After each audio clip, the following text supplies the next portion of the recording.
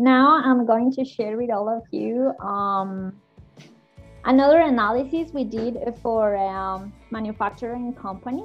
So here basically we're seeing again a dashboard where we have information about their production, their machine downtimes, on the quality tests they realize. So we can see the progress of the production during a certain period of time. We can see how it varies during different dates. We can see the top manufactured products.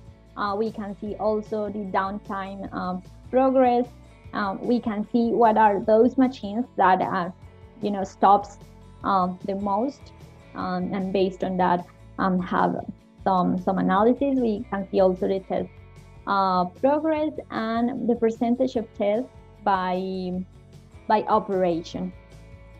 Okay, now one of the main capabilities SAP Analytics Cloud has is the Smart Insight feature. So here I can have a Smart Insight by variance or by data point. Here I'm going to select data point.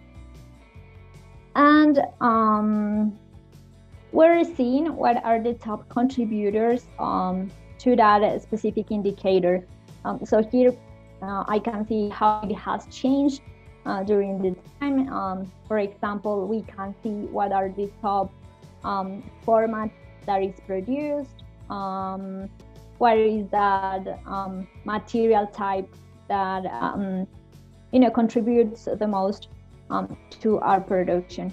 So as you see, that information I didn't have it only with my indicator, but once I run it, I can have like a whole view of my company behavior. Now I just jump to a more detailed information about the production. Now I can also have indicators about the first class products that I produce, the second class products. I can have some filters. I can filter the information by product group.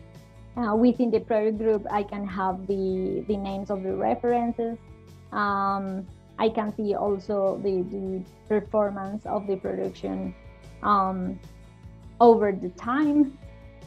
I can also filter my information by clicking on one of the items. So there I'm seeing the information by second class production, and it's, as you see, it's very easy to navigate through this dashboard.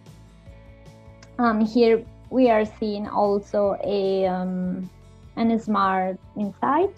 So we're seeing the top contributor for the product size. So what are the material that is most used?